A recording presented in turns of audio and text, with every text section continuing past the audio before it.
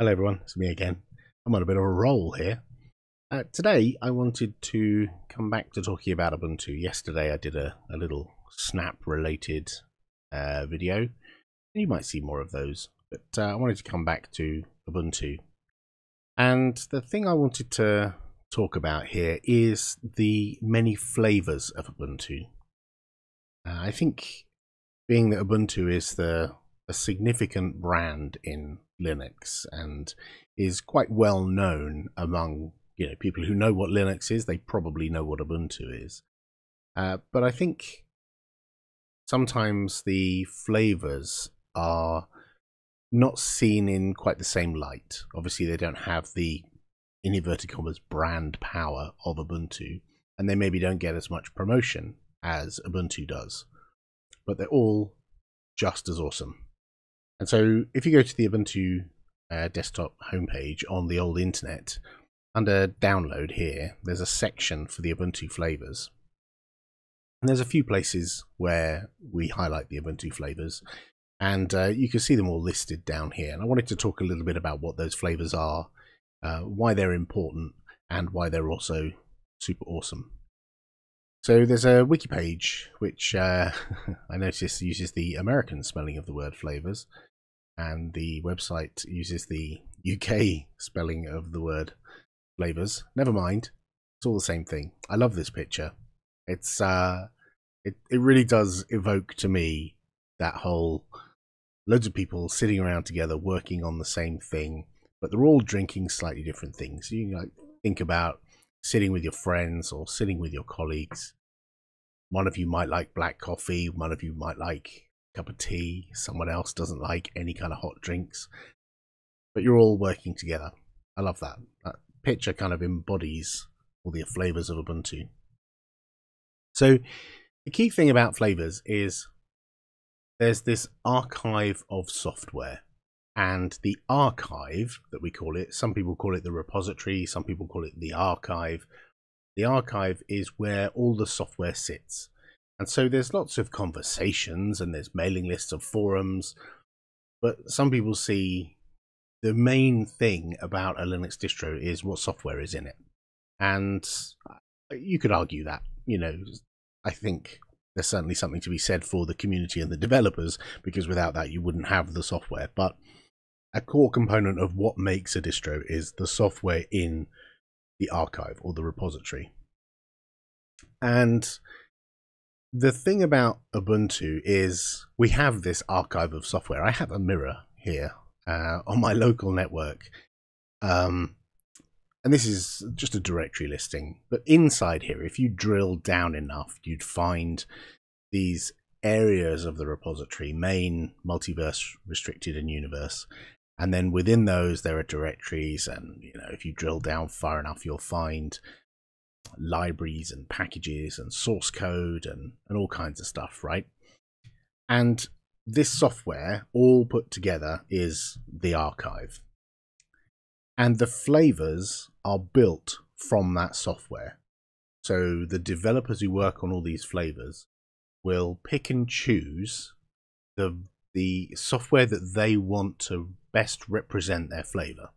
And so the standard flavor, the stock flavor of Ubuntu, which ships with GNOME, will ship with GNOME Shell, Mutter, and Wayland is in there somewhere, and Xorg as well, and all kinds of other bits and bobs that make GNOME Shell and all the other bits together into Ubuntu. Whereas one of the other flavors, Ubuntu Mate, chooses a different selection of software. Now, a lot of this software comes from other places. The vast majority of it comes from other places. Some of it is packaged in Debian, and some of it is packaged in Ubuntu and comes from elsewhere, comes from somewhere other than Debian. It's all compiled, built in Launchpad. Go to launchpad.net/builders. I love this. It's all built in Launchpad using this build farm here for multiple architectures, and then if it passes various QA and review and so on, ends up in the archive and turns into these binary packages that end up hosted somewhere in the archive, and then the flavors choose what they want to go into their particular version of Ubuntu, whether it's Ubuntu Mate or Kubuntu or any of the others. And all of these developers are working on the same pool of software. So I happen to have picked a library there, libz or libzip or whatever it is. This package is probably used by many of these flavors of Ubuntu. And so the developers for all of those flavors are working together. They're not pulling in opposite directions.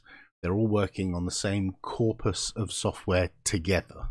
However, what they put on their flavor of Ubuntu is their own choice, their own decisions. They can choose their own color schemes, they can choose their own wallpaper, they choose what software goes in, but it's all one central archive of software. And that has benefits because it means that you're not alone when you're working on Ubuntu. You're working with other people and they want to help you.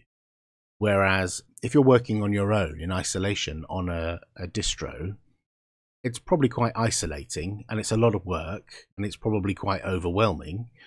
Yes, you get total control, and yes, you get to build the distro exactly as you want. You know, you could choose every version of every package and every color of every icon that you want in your own distro. But when you're an Ubuntu flavor, you're working with a bunch of other friends, other developers who are working on that pool of software. And that's one thing I love about the Ubuntu flavors. And there's a whole load of them. And the reason I wanted to talk about them was really because I think they don't get a lot of limelight sometimes. It's seen that Ubuntu 2004 in April, you know, we talk about Ubuntu is doing a release, but I think what we also need to focus on is what all of those flavors are doing. Like the new version of Plasma that's going to be in KDE, and the new version of XFCE that's going to be in Ubuntu. And what are the Ubuntu guys doing? You know, I think these need focus as well. So over the coming videos, I'm going to be focusing on the flavors as well as plain Ubuntu based on GNOME Shell, because I've done a lot of videos about GNOME Shell, and I think we need to point the spotlight at some of these other flavors. And what I'd also like to do is point out that you too can try them out. If you would like a stable release of one of these flavors, if you go to releases.ubuntu.com or follow that link that I showed you on ubuntu.com/desktop down here, you can follow these links. You'll end up at the same place. You can get a stable release from here, and you can see the links to all of the places where you can get all the flavors.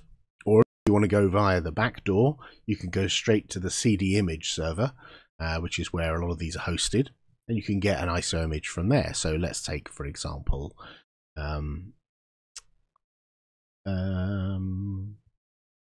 Kubuntu. And under the releases folder, here are all the stable releases of Kubuntu.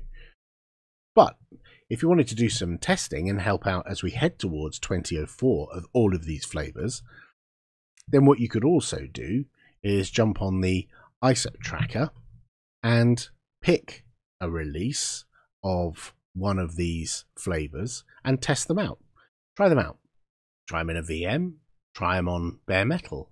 Now obviously it's still nearly 2 months away from release, so there may well be bugs. There's stuff landing still now. We're beyond feature freeze, but there's still bugs and fixes are coming in thick and fast. So don't expect it to be, you know, fully production ready right now, because again, 2004 isn't ready yet. It's not out yet. But I think it's a good idea to get testing on the other flavors, because there's a lot of eyeballs on Ubuntu proper, but there's not so many eyeballs on these other flavors. So I'm trying to draw your attention towards these. So if you've got some time and you'd like to test these things out, then I strongly recommend trying these out. Look out for the ones that have tests that haven't been completed yet. So you can see here Ubuntu has 2 tests and they've both been completed, but one of these others might have a set of tests, none of which are completed. Maybe pick on one of those.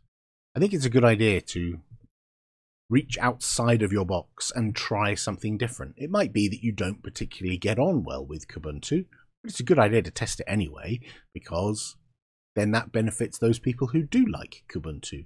You might not like Lubuntu, or you might prefer something else. I think it's a good idea to step outside the box. So that's what I'm going to be doing. Over the next few days of me testing things, I'll be using something other than Ubuntu. I'll be keen to know what your favourite flavour of Ubuntu is. Let me know in the comments if you have a preference. I've certainly seen comments already from people suggesting particular flavours. I think I'll probably do them all, but I think it's a good idea that everyone has a go at all of the flavours, because they're all super awesome. Thanks for watching, and I'll see you at the next one of these, where who knows which flavour we're going to use. Well, I do, because I've already got them on a USB key, but let me know what flavour you prefer in the comments down below. And if you want to, you could subscribe, thumbs up, share with your friends. Thanks, everyone.